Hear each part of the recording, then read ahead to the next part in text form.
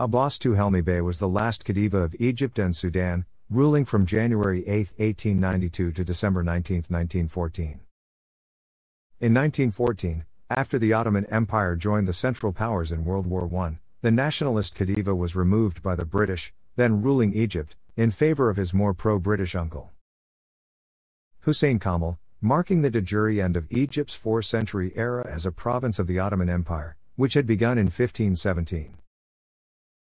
Abbas II, the great-great-grandson of Muhammad Ali, was born in Alexandria, Egypt on July 14, 1874. In 1887 he was ceremonially circumcised together with his younger brother Muhammad Ali Tufik.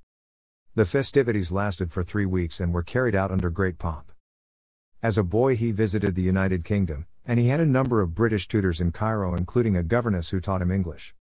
In a profile of Abbas II, the boy's annual, Shams, gives a lengthy account of his education. His father established a small school near the Abdin Palace in Cairo where European, Arab and Ottoman masters taught Abbas and his brother Muhammad Ali Tufik.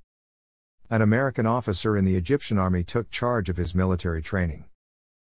He attended school at Lausanne, Switzerland. Then, at the age of 12 he was sent to the Haxias school in Geneva, in preparation for his entry into the Theresianum in Vienna. In addition to Arabic and Ottoman Turkish, he had good conversational knowledge of English, French, and German. Abbas II succeeded his father, Tufik Pasha, as Khedive of Egypt and Sudan on January 8, 1892.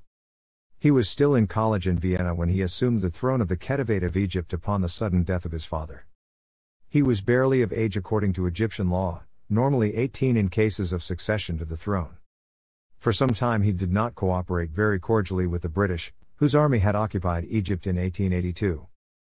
As he was young and eager to exercise his new power, he resented the interference of the British agent and consul general in Cairo, Sir Evelyn Baring, later made Lord Cromer.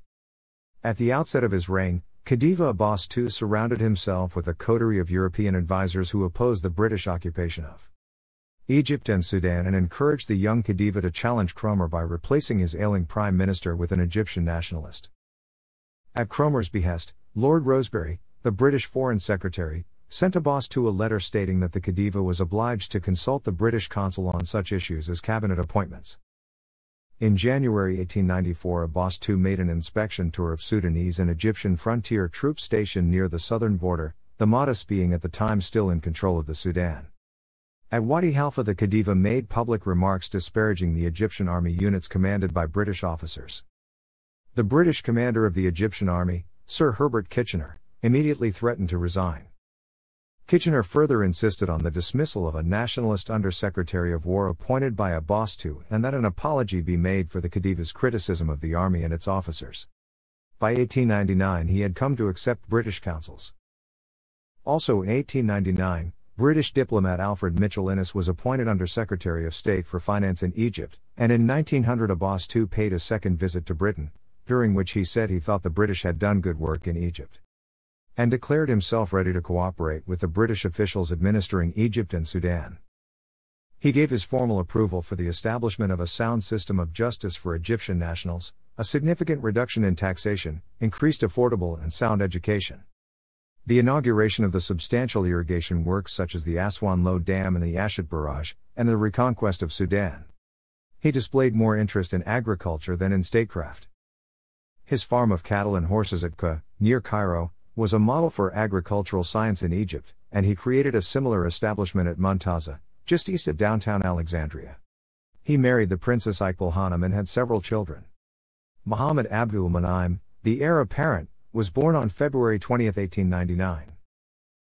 Abbas II with King George V in 1911. Although Abbas II no longer publicly opposed the British, he secretly created, supported and sustained the Egyptian nationalist movement, which came to be led by Mustafa Kamel.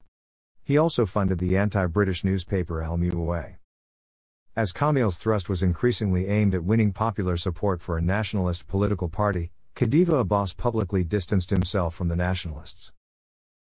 Their demand for a constitutional government in 1906 was rebuffed by Abbas II, and the following year he formed the National Party, led by Mustafa Kamel Pasha, to counter the Ummah party of the Egyptian moderates. However, in general, he had no real political power. When the Egyptian army was sent to fight Abd al-Rahman al-Mahdi in Sudan in 1896, he only found out about it because the Austro-Hungarian Archduke Francis Ferdinand was in Egypt and told him after being informed of it by a British army officer. His relations with Cromer's successor, Sir Eldon Gorst, however, were excellent, and they cooperated in appointing the cabinets headed by Boutros Ghali in 1908 and Mohammed Said in 1910 and in checking the power of the National Party. The appointment of Kitchener to succeed Gorst in 1912 displeased Abbas II, and relations between the Khedive and the British deteriorated. Kitchener, who exiled or imprisoned the leaders of the National Party, often complained about that wicked little Khedive and wanted to depose him. On July 25, 1914, at the onset of World War I, Abbas II was in Constantinople and was wounded in his hands and cheeks during a failed assassination attempt. On November 5, 1914, when Great Britain declared war on Turkey, he was accused of deserting Egypt by not promptly returning home. The British also believed that he was plotting against their rule, as he had attempted to appeal to Egyptians and Sudanese to support the Central Powers against the British. So when the Ottoman Empire joined the Central Powers in World War I, the United Kingdom declared Egypt a sultanate under British protection on December 18, 1914 and deposed Abbas II. Painting commemorating Abbas II's 1909 Hajj pilgrimage.